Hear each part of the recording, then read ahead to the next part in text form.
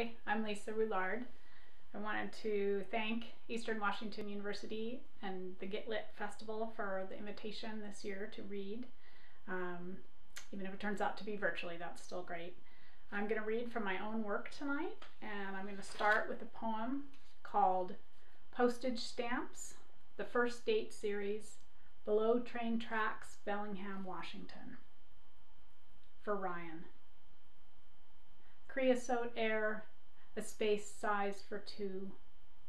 For sunken ships, he tells her, no responsibilities remain. Down trail at the bay, the tide subtracting. Is this a place to bring a girl? Weight thrown grit, tracks and timbers tightly tacked. The dog you can't see, barking. That poem and this next one are from my forthcoming chapbook, which I'll talk about a little bit more at the end of the reading. This poem is titled The Mailman and the Pear Tree. He'd realized only tree, not pears, so wasn't deep enough in his knee bend to pass under freely, his blue mail shirt like a second sky swinging up to the branches. And the pears, little riddles of women, gold green and etch speckled, announce themselves like stealthy percussion, one fruit plunking in the mouth of the mailbag, pear avion, warm, unnoticed. In the leafy edges of air, the mailman stops, sidesteps, straightens.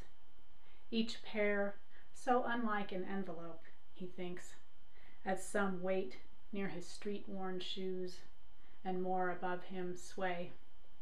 Yet each arrives sealed and stored with messages, one from each seed's letter, the ripening hope of trees.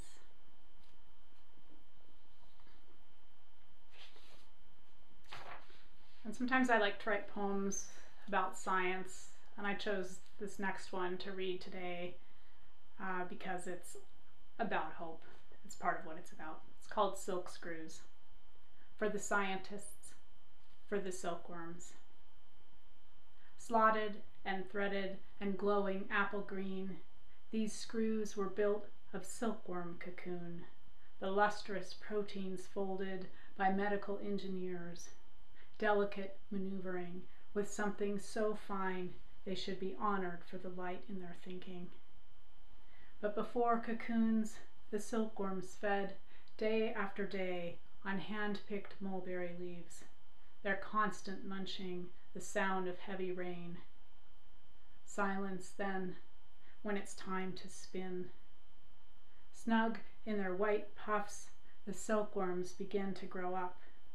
Like that, pupae. The clean silk waits, life's work as continuous strand. They are killed then with the hot hiss of steam. No matter that if they'd lived, they'd be flightless.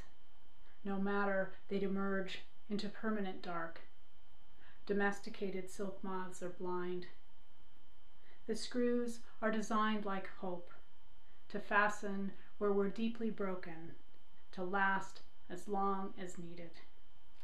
Someday, when they're placed in the bones of children's faces, those that are broken but will go on growing, may each anchor be a nightlight perpetually lit, each child alive with the wing pulse of blood, with their own constellation of green silk stars, a great looking upward to carry within.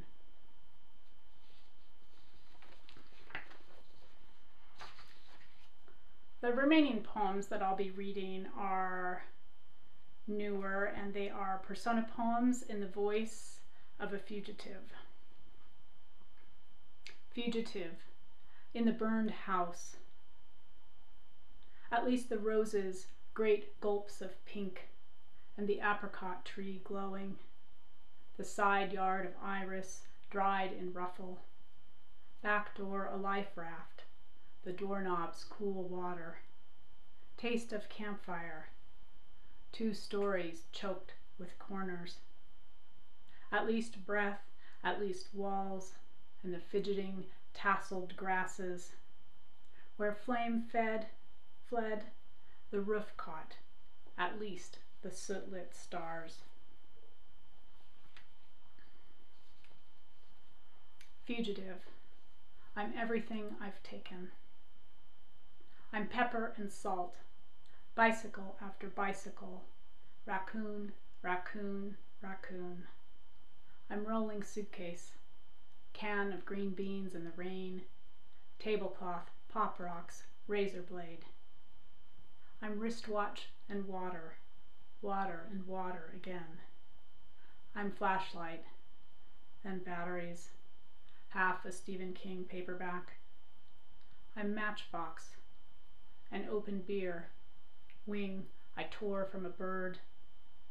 I'm soap, I'll sing myself clean. Fugitive, the piano. I've carved keys on this down cedar, and now I play what my fingers remember, my body offering enough loneliness to sing the stream's stones back together.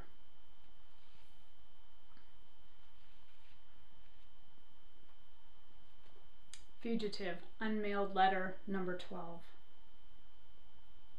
Dear, I love the red cedar, how its muscled roots don't snake away but shoulder hook into grit with a certainty of staying. Are you waiting? I cannot hook, cannot stay.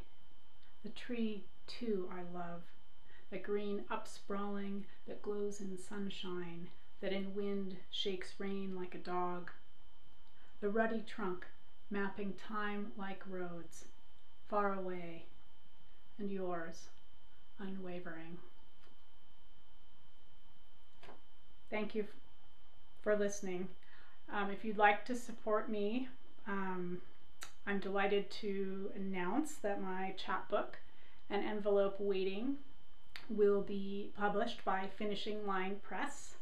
If you would like to buy a copy, the pre-sale begins on May 25th of 2020. You can order the book directly from finishinglinepress.com, and the book will come out in the fall. Thanks so much.